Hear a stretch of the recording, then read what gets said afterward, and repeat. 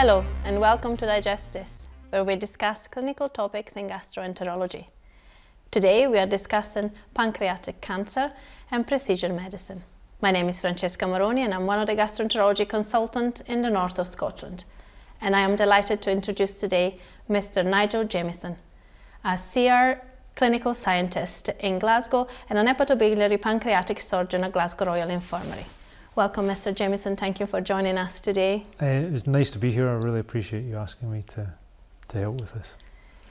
Before we immerse ourselves in this very interesting topic, I wonder if we could set a bit of the scene about pancreatic cancer and what challenging does this pose to the clinician?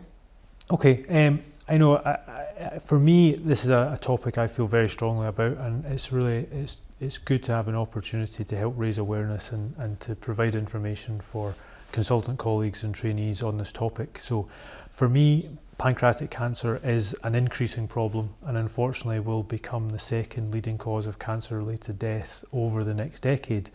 And so it's really important that we raise awareness and really help people understand how better to diagnose and really come to terms with the gravity of the problem. Unfortunately, most of our patients present late and they present with metastatic disease, and such that 40% of patients will present in that setting with disease that spread beyond the pancreas. For another 40% of patients, the tumour, although localised to the pancreas, is involving major blood vessels, and that makes it very difficult for an operation to be performed, and so we're only left with 10 to 15% of patients with what we call resectable pancreatic cancer. And so this creates multiple challenges. For those patients with metastatic disease at presentation, this life expectancy is as short as 6 months, and the overall life expectancy for all patients with this disease remains unchanged over 50 years and is as low as in this country as 5% at 5 years. And so it's a really challenging situation that we need to work hard to improve. Absolutely. And at the moment in a patient journey, what sort of treatment we have available, and above all, are we operating the right people? 20 years ago, there really wasn't any effective therapy for pancreatic cancer, and it was a really difficult period. Over the last decade, there had been some really big paradigm shifts in the chemotherapy available for patients with metastatic cancer, and it improved the combination of FOLFIRINOX chemotherapy, which is 4 drugs in combination with for some patients who were fit enough to tolerate it, improved survival from 6 months to 12 months. And that made a big impact and helped break down the nihilism associated with treating this disease. We saw incremental benefits with other combination therapies like Gem/Abraxane that improved with less complications, still improved survival from 6 to 9 months. And then we saw a really big breakthrough where that FOLFIRINOX regime giving adjuvantly after the patient had their operation, we then saw almost a breakthrough in terms of seeing up to 50% of patients still alive at 5 years in that trial. And that was a radically different scenario we'd never thought we would see 20 years ago. But the problem with that is that not all patients respond. That was a really select group of patients in that trial. And so what we have to do is sort of disentangle that really positive message, but try to use that to treat all patients better.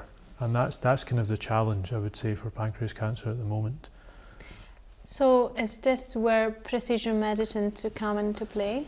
Yeah, I would say a little bit, because I think what we're trying to do, and I think precision medicine is a huge term, and I think it's in what does it mean, and I think it means, for me, it's just trying to almost that's to disentangle and to account for variability in any disease, and whether that's a gastroenterology disease or whether that's deciding which patient gets the right blood transfusion for me that's also precision medicine, or what we maybe think of as precision oncology, which is what we're talking about today, where we would maybe target a drug to a particular patient's molecular weakness in that tumour. But at the same time, we even in the setting before we get to that in pancreas cancer, we currently do look at say the DYD phenotype of a patient, because that information tells us, will that patient metabolize the chemotherapy 5-FU properly.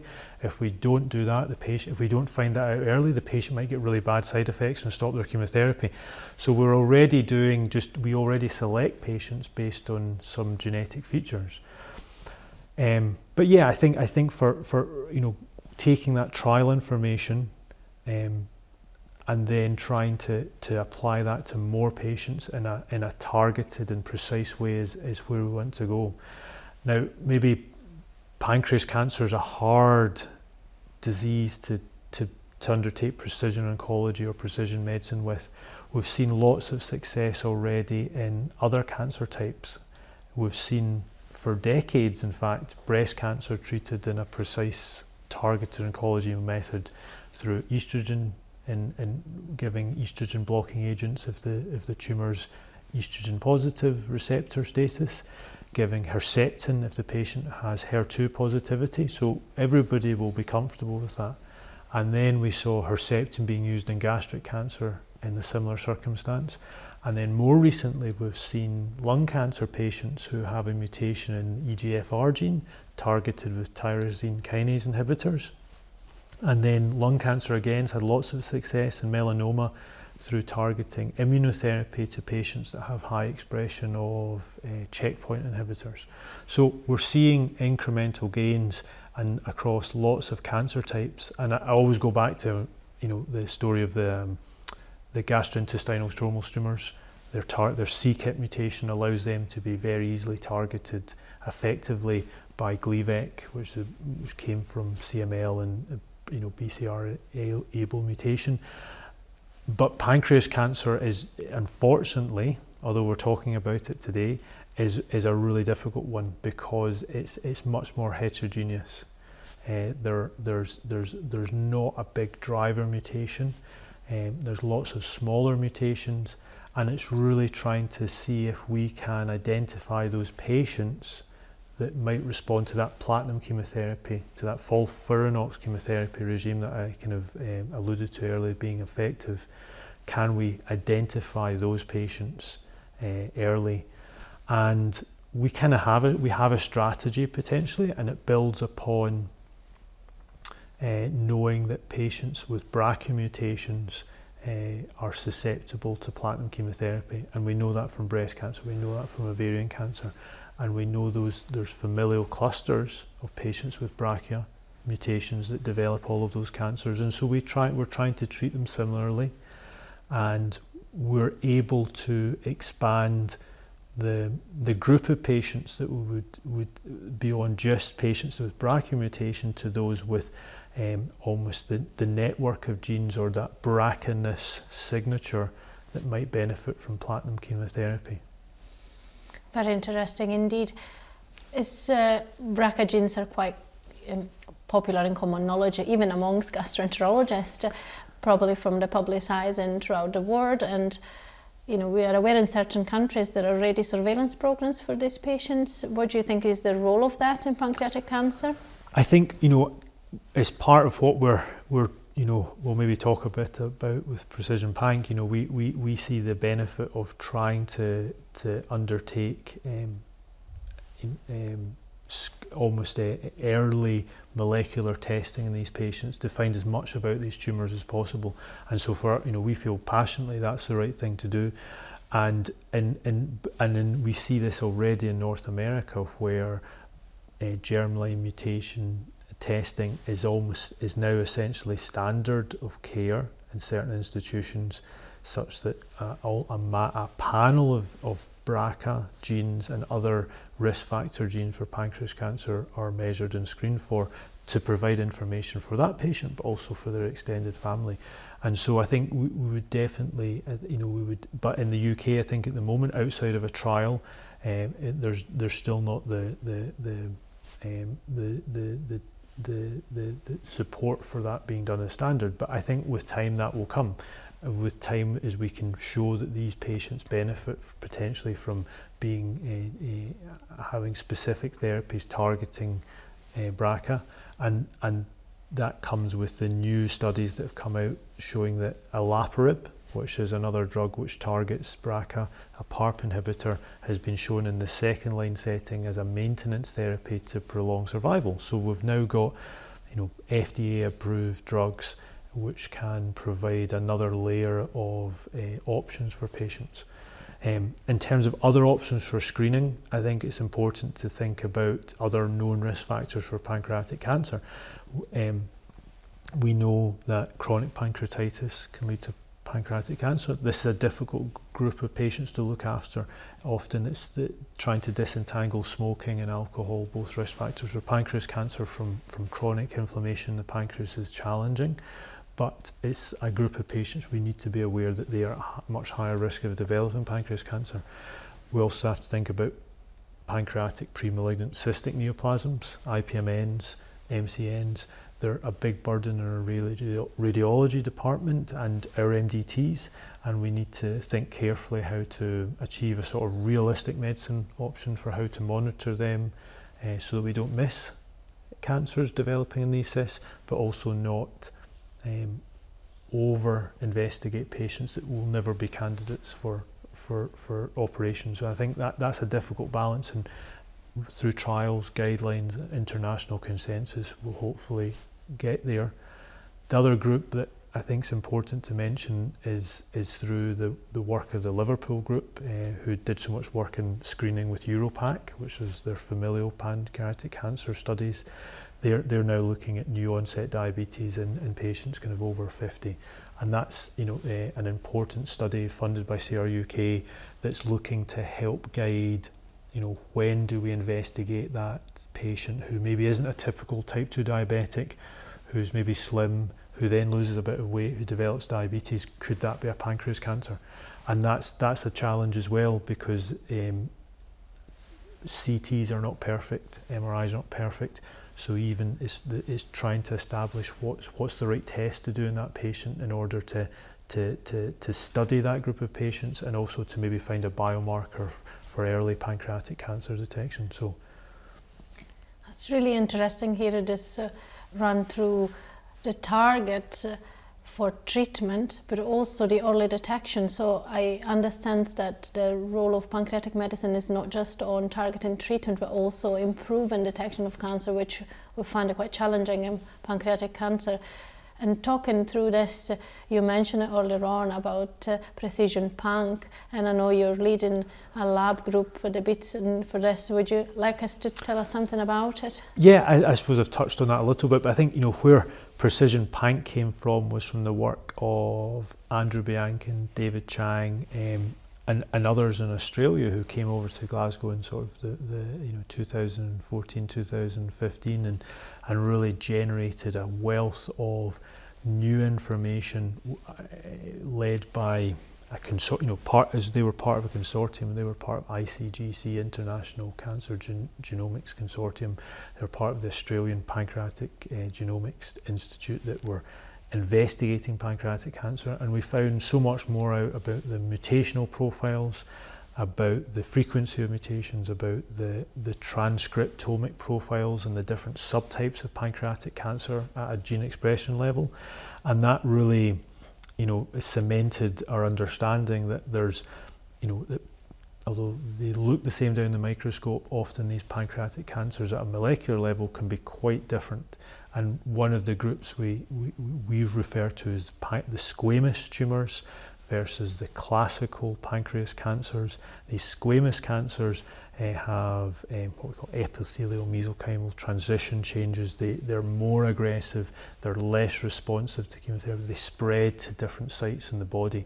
And so we've got all of this information, and that was when Precision Panc came about trying to then say, can we in a clinical trial fashion take biopsies from patients, take blood samples from patients, such that we know this information at the start of the patient's journey and not just at the end when they've had an operation. And can we get this information from all of our patients with pancreas cancer, not just those good performing ones that get an operation, and really sort of take those and so learn from our patients, but then use that information we learn to help guide the therapies they would be on, but also have the learning we get from the first kind of cohort of patients help us provide information for the next trials, and it would always be kind of circular. And these sort of master protocol trials are incredibly difficult to organise and requires buy-in from all sorts of the community at all sites, because we're going to need more than one centre, so we have to have multi-centre. We were asking a lot because we were asking centres to do things they'd never done before. Make endoscopic ultrasound biopsy much more kind of common and protocolized in terms of their handling, the same sort of paraffin bedding, so that we could do the same genomic testing in Glasgow and standardise these aspects of it. And a lot of people didn't believe that would be possible. They thought you can't get much information from an endoscopic biopsy, but we kind of had to provide the evidence that you could, and people bought in. And then that's been running for the last 3 or 4 years, and we've been running trials in the mainstay in metastatic cancer, and we've also done a neoadjuvant trial as well, and that's it's been a huge amount of work. And at the moment, David Chang's been has been really driving that forward, and has managed to generate further trials. So now that we're at a point where we've got immunotherapy trials starting soon, we've got targeted therapy trials started soon, we've got locally advanced trials starting soon through collaborations in London with Hemant Koster. He's leading Precision Panc, Primus 005. So we've, but at the same time, it's been a lot of work, and I think people's expectation is that there would be a solution already, and in realistic, I think that was never, from the people at the core of it, it was more about this is just the platform, this is the initial phase. But I think we've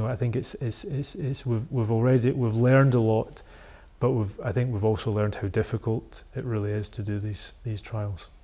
Sounds extremely challenging from an organisational point of view, but also I would say clinically recruiting patients for trials on cancer, specifically on pancreatic cancer, may be very difficult. It's really difficult, and I think that's one of the aspects. I think it's at the same time is being aware that we want to treat patients with targeted therapies. We want to achieve these phenomenally good outcomes, but at the same time, what we have to do here and now is make sure that all our patients have a good journey. And actually, one of the benefits of Precision Panc is that it actually made you look at the journey in a lot of detail. It made you actually get the endoscopic ultrasound biopsy reported faster to enable the molecular testing to be done. So actually there was benefits from the whole, everyone benefited in terms of the technical aspect of diagnosing, but we also had to think about making sure are all our patients on pancreatic enzyme replacement therapy so that they don't lose weight, so that they're fit enough to stay on the trial. Are they all seeing dietitians to make sure their nutritional status is good enough to maintain their weight, to make sure they're good enough for the trials. So actually there's the sort of the halo effect of having the trial is then helps us focus on all aspects of that. And I think ultimately that's the most important part, because most of the patients are not ever going to get to these difficult or get to these targeted therapy steps. Another spin-off of it was something was looking at the radiology aspect of it, in terms of making sure that we were talking the same language amongst the different institutions about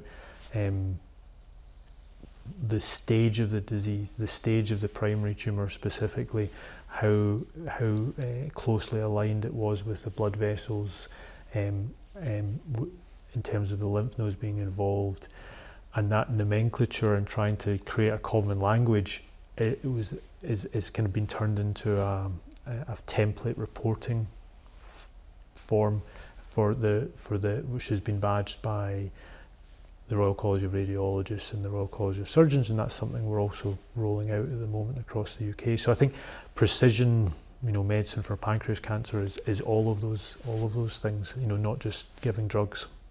This is so refreshing to hear, because often we feel like academic world in medicine is so distant from clinical medicine, but actually this is what making us progress even in the day-to-day practice, and what we can do today to improve patients' outcomes. I think so, and I think for us, I think this is what I think is always, you get locked into your silo, and you realise that actually a lot of these things are happening already in lung cancer. There's molecular MDT aspects to lung cancer MDTs, but for us now we are doing a molecular MDT, which is a bit staggered. It doesn't affect the patient's day-to-day management, but allows us every few months to look at these interesting cases, look at these mutations. How could that patient benefit from access to another trial based on what that information we now know about it?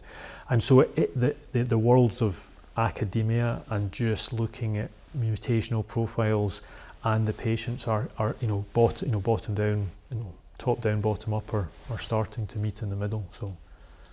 And where do you see the future of pancreatic precision medicine going? Yeah, I think a lot of the those I think it has to be first and foremost improving the patient's journey, and that's happening in combination with the charities. I think Pancreatic Cancer UK, PanCan Scotland, they're working really hard to get that early detection aspect, making people aware of symptoms, weight loss, jaundice, change in bowel habit.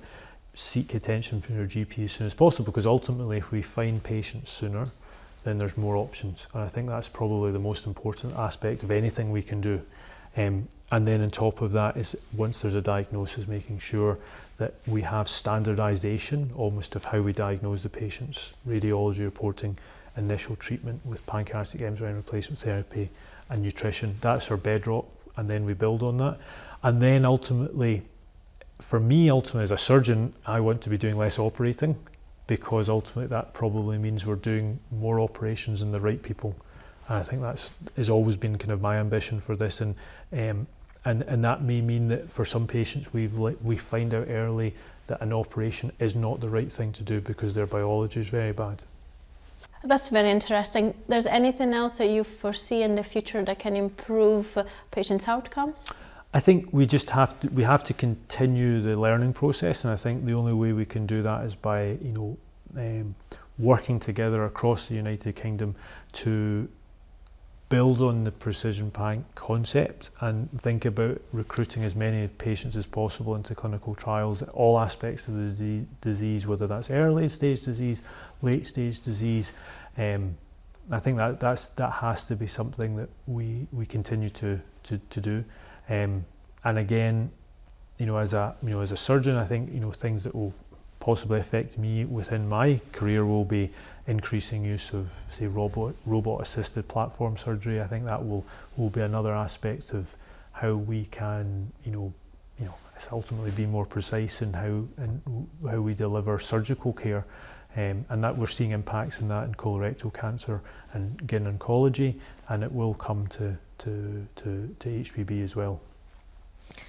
Of course, this is a very complex condition that involves the intervention of a lot of specialty, dietetics, radiology that you mentioned. So what can the gastroenterology do to help through this? I think I think ultimately it is a real team sport, as we call it, and the gastroenterologists,